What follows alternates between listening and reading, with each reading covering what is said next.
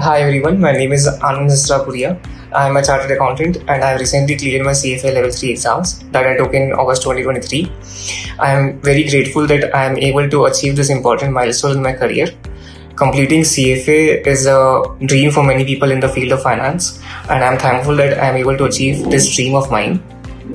As far as the course is concerned, I would say the course is very well designed, keeping in mind the current practical world requirements.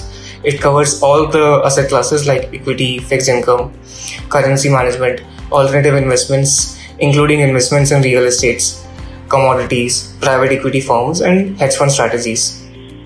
The strategy that I applied during the level 3 exam is I completed the video classes from Sanjay sir within 4 months.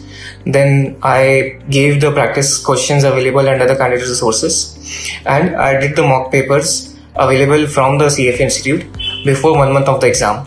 One important thing to keep in mind during the entire course is you need to plan the things well in advance, like from where you will study, how much time you will require to complete the course, and which study material you will refer. I thoroughly enjoyed reading the entire curriculum of the CFA Institute of all the 3 levels, and I would highly recommend the course to anyone who is planning to build his career in the finance field. Thank you.